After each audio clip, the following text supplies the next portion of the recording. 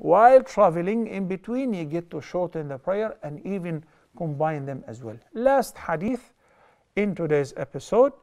عن جابر رضي الله عنه حديث number 1439 عن النبي صلى الله عليه وسلم قال من قال سبحان الله وبحمده غرست له نخلة في الجنة. The hadith is collected by Imam Tirmidhi. Do you guys remember the hadith which was studied first in today's episode?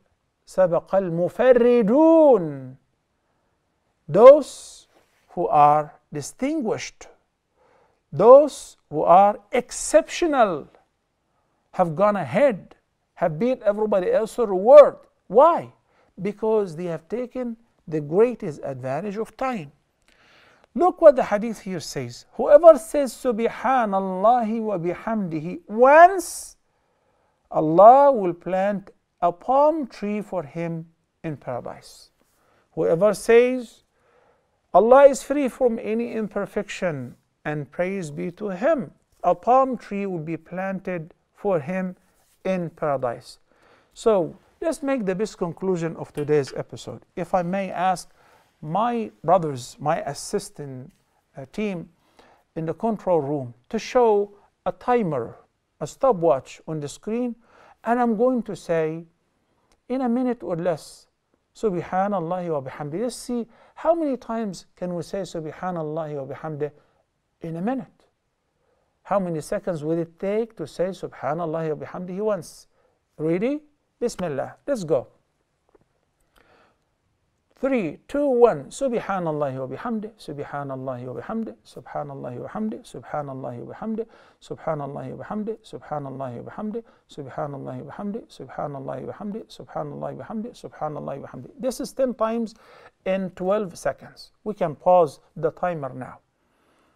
So, does it mean that if we say Subhanallah wa bihamdi 50 times, it would take 1 minute?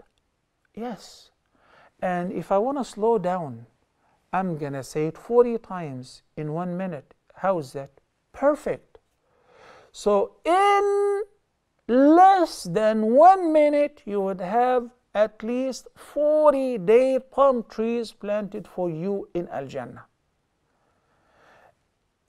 How many date palm trees will be planted for you when you spend 6 hours playing games, watching TV, or mesmerized before the final tournament? None. None. So if you say Subhanallah wa bihamdi, it takes approximately 1 second. For me, make it 2 if you're really slow. 2. So 30 times in 1 minute. In 1 hour, how many times would you say it? Many times. Many times. Subhanallah. You're talking about hundreds of times, 900 times or so. So if this is the case, and in 1 minute I can get that much property, because when a date palm tree is planted, then its property is mine. I possess it. And then, you know, nowadays there are many commercials, many ads. I'm not sure, some of them are fake, some of them are scams, some of them are true. If you have $100,000, $115,000, you will get a passport by investing 115,000 US dollar in any of these European countries. They have some countries, Latvia, Vita, Greece, and so on. So you get a European country with which you'll be able to travel to 28 European countries and work in any of them and live in any of them without any restrictions. How much you have to pay? The minimum is 115,000. To go where? When you go to any of these countries, they're not going to spoon feed you. They're not going to give you a suitcase full of cash and say, thank you for coming to our country. You have to work hard.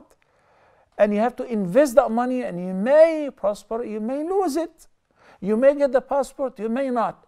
But I'm sitting here and I say Subhanallah wa hamdi, Subhanallah wa hamdi, Subhanallah wa hamdi, the word which Allah loves so much. And in 1 minute I get 30, 40 or 50 palm trees planted for me in Al-Jannah.